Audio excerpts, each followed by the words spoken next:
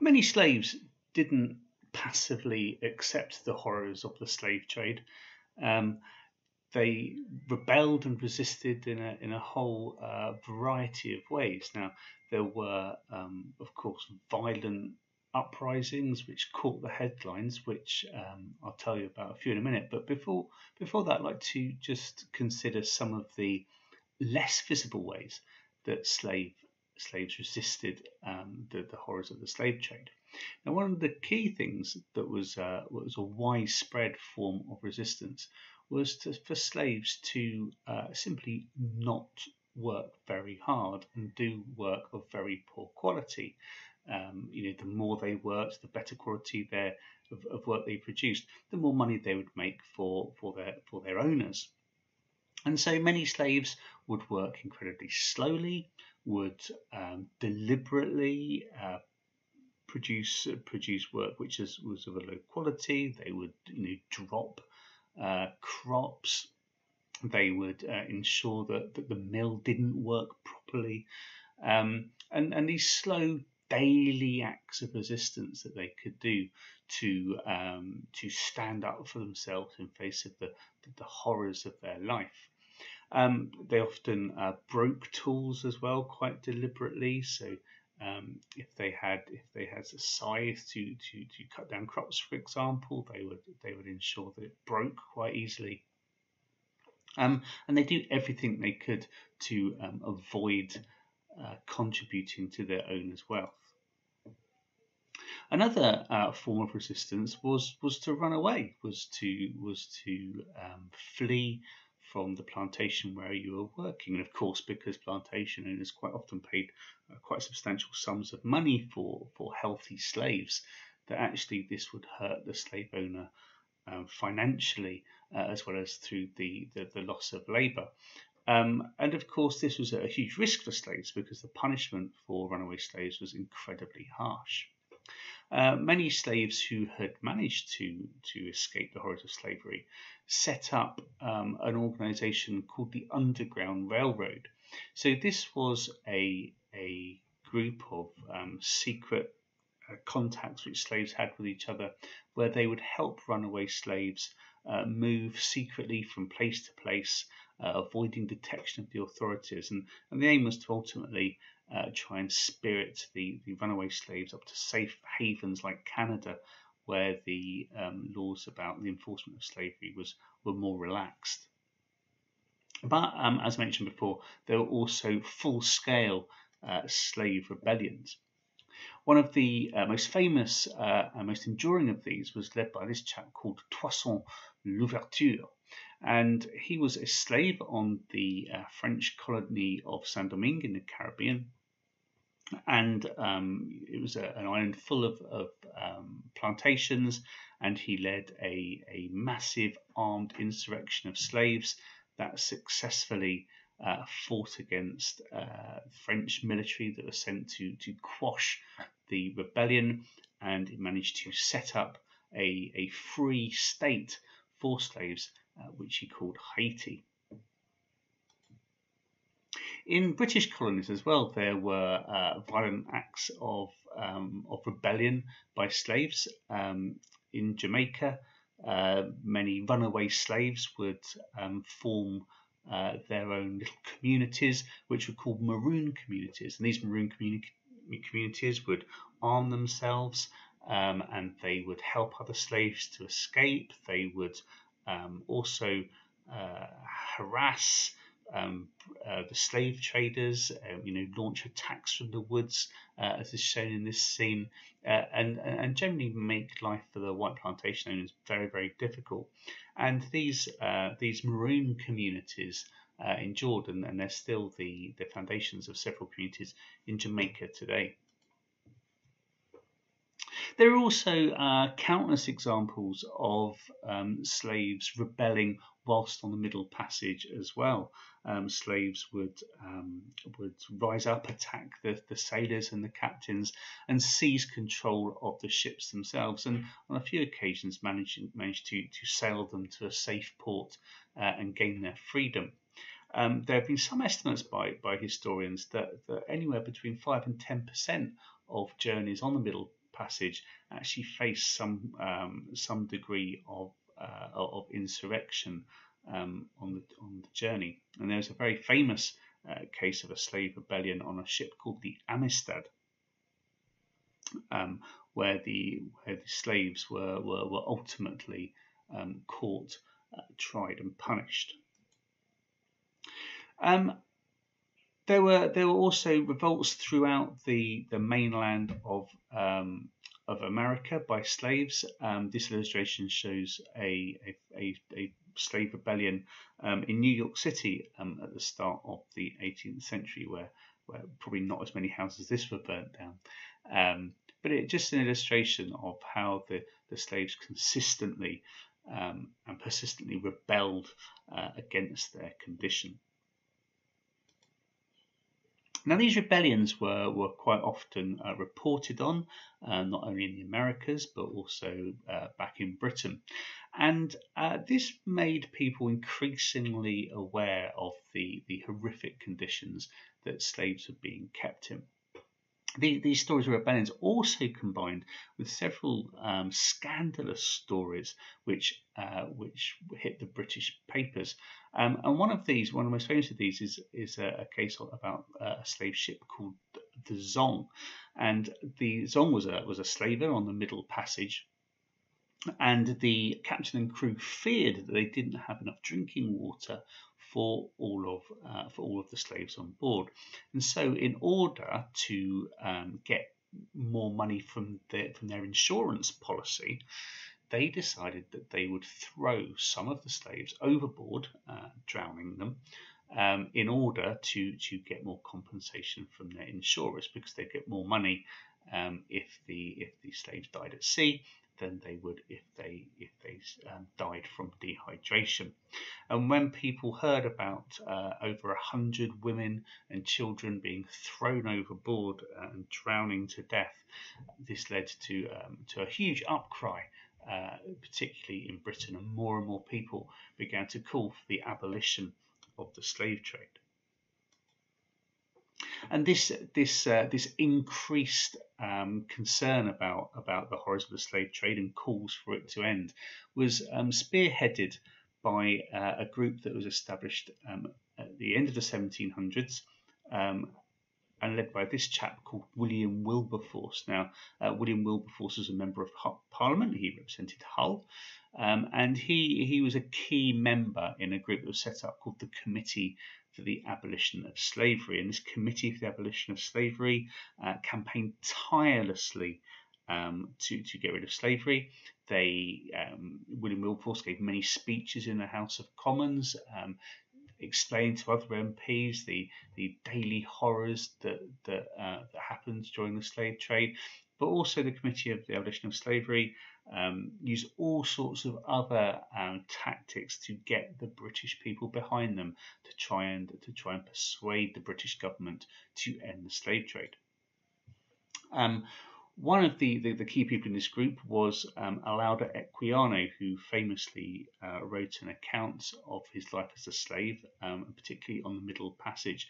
And Olaudah Equiano's book about his life as a slave became a bestseller across Britain.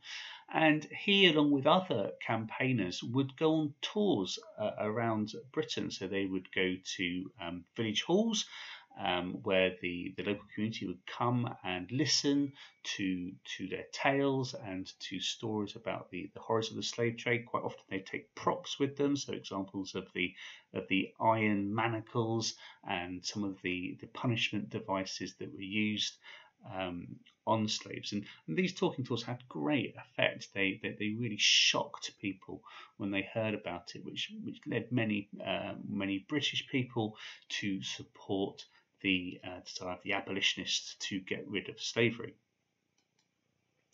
There were also a publicity campaign was launched as well. So Josiah Wedgwood, who was a very famous potter, Wedgwood's crockery sets, so plates and cups and saucers, are very highly prized items today. So if you're in an antique shop, you see a Wedgwood piece of crockery at a good price, make sure you buy it. But Josiah Wedgwood, he produced this medallion which depicted a slave saying, "Am I not a man and a brother?" And this became the logo, effectively, of the abolitionist movement.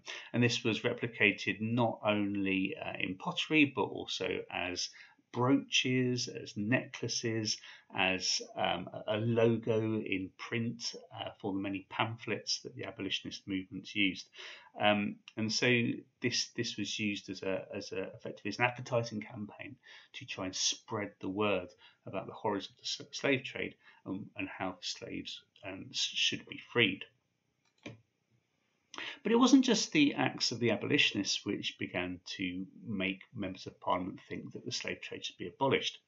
Adam Smith was a Scottish economist, so that meant that he wrote books about how countries and companies make money through trade, how banks operate, and how money circulates around the system. And he published a very famous book at the end of the 18th century called The Wealth of Nations.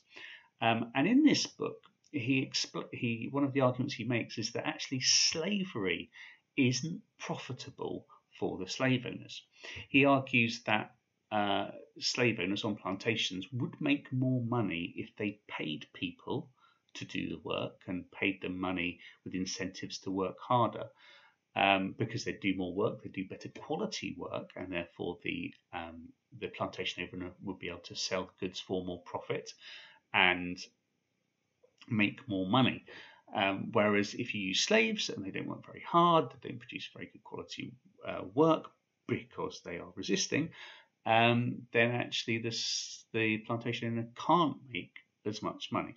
So it became the key economic argument that actually using slaves to do your labour for you doesn't increase your profit at all. You make more profit by paying people to do a good job. So all of these pressures, these stories of the rebellions, the stories of the horrors of the slave trade and headline grabbing stories like the slave ship Zong, the abolitionist movement, the plaques produced by Josiah Wedgwood and Adam Smith giving the economic argument that slavery wasn't profitable, all came together to persuade members of Parliament that actually the slave trade should come to the end. So in 1807, the Slave Trade Act was passed by Parliament, and this law ended the slave trade in the British Empire. Well, almost all British Empire. This didn't apply to India. That would have to wait a few decades before it was enacted there. But it was just the trade of slaves that was banned. It was still legal to own a slave, you just couldn't buy and sell one. So that act was passed in 1807, and this was quite actively enforced by the British government at the time. The British Navy would send their ships out to try and intercept any slave traders that were sailing a British flag. And then this was followed by the Abolition Act in 1833, which finally abolishes all slave ownership in the British Empire. And the British government actually said to the slave owners that they would compensate them for their loss of property now the slaves were freed. And to do this, they had to borrow quite a massive sum of money from the banks at the time. They had to take out a huge loan in order to pay off all of these slave owners. And this debt that the British government took out was only paid off in 2015. So only 5 years ago. Gives you some idea of how much money the British government had to pay to ensure that the slaves could be freed. But many slaves were living and working in the United States of America, and the United States of America was no longer part of the British Empire after they claimed their independence back in the 1770s. So slavery still existed in the United States of America, and it would take a civil war in the early 1860s between the northern states of the United States of America, who thought slavery should be abolished, and the southern states in America, who think that slavery shouldn't be abolished, to go to war. And eventually, the forces of the North, the Unionist forces, defeated the Confederates in the South and effectively got their way, and slavery was abolished throughout the United States of America. However, many of the slaves that were now free, their lives didn't improve. What many of the plantation owners said is they said to the slaves, well, okay, you are free, you can go and try and work somewhere else, but you might not get any work, and you and your family might starve to death. What I can let you do is I can let you continue working on my plantation, but that house you're staying in, you're going to have to pay me for that, and those tools that you're going to use to work on my plantation, I'm going to charge you for that, and the clothes you're wearing, I'm going to charge you for that. So how about you work for the next 25 years for me? I won't pay you, but after 25 years you can have the house, and you can have the tools, and you can have those clothes. And this system was known as sharecropping. So they're working on the land, they're cropping to get a share of the plantation owners' belongings. And so, in effect, they were now free legally, but their lives effectively didn't change. They were working on the same fields for the same plantation owner, living in the same house, wearing the same clothes, using the same tools, and not being paid any money. And also, the slaves continued to face persecution, harassment from the white slave owning population, and there was segregation enforced in the southern states of America, where there were increasingly black-only cinemas, black-only toilets, black-only water fountains. And it wasn't until the campaigns of Martin Luther King and the other civil rights campaigners that actually there was a legal equality between blacks and whites in America, but there's still widespread inequalities between blacks and whites in America today, which is one of the things fueling the Black Lives Matter campaigns.